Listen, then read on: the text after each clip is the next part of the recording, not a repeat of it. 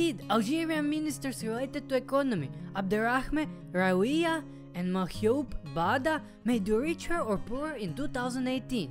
Before we begin, subscribe and click the bell icon so you don't miss new videos where I will analyze how your other politicians perform.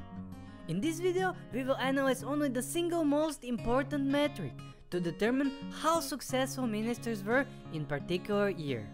No BS fancy talk, just perfectly real and honest statistic where you can't hide anything. Here's the deal. Most important metric for economy is GDP per capita based on PPP. It's gross domestic product converted to international dollars using purchasing power parity rates and divided by total population. Here is the nice definition.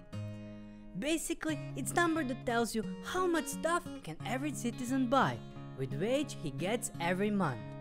In countries with higher numbers, citizens live great and buy a bunch of new things every month. In countries with low numbers, citizens live bad and scrape every month to buy food and pay living expenses, just to survive. If you are from Algeria, comment below how much could you afford in 2018 and were you satisfied with that? Can't wait to see how satisfied with your purchasing power you were. Now, our data source will be IMF's GDP per capita based on PPP rankings report. IMF stands for International Monetary Fund. We will analyze two main factors: position in 2018 GDP per capita based on PPP rankings and change in rankings. If country is positioned high in rankings, like those countries here, and improved a lot, then economy-related ministers are doing phenomenal job, which is the best it can get. If country is positioned high and didn't drop rankings, then economy-related ministers are doing excellent, great, or good job. If country is positioned low, like those countries here, and it didn't drop rankings, then economy-related ministers are doing fair or mediocre job.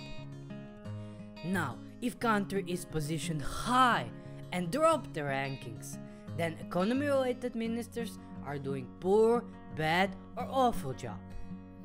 And last, if country is positioned low and it dropped rankings, then economy-related ministers are doing abysmal job, which is the worst it can get. Is that clear? And now, are you ready? Algeria ministers related to economy, Abderrahmane Raouia and Mahjoub Bada, in 2018 performed, drumroll, awful. Their score was minus 696 and they were ranked 166th among all economy-related ministers.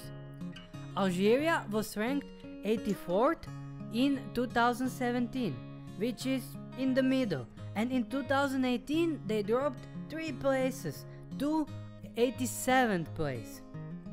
From such a low rank, it's fairly easy to gain at least 1 place every year, but Abderrahmane Raouia and Mahjoub Bada did not manage to do that. So, as you can see, it's awful job. Your ministers are making you poorer. And while we are here, I just want to apologize if Abderrahmane Raouia and Mahjoub Bada were not ministers in 2018, because sometimes it's hard to find data from the past. This is just in case, because I tried my best and I think the names are right. If you now want to see how leader of Algeria, Abdelaziz Bouteflika, did perform in 2018, click the link in the top right corner. And that's not all. Let's see few ministers related to economy that performed the best, so you can see how phenomenal performance looks like. Here is the top of the rankings.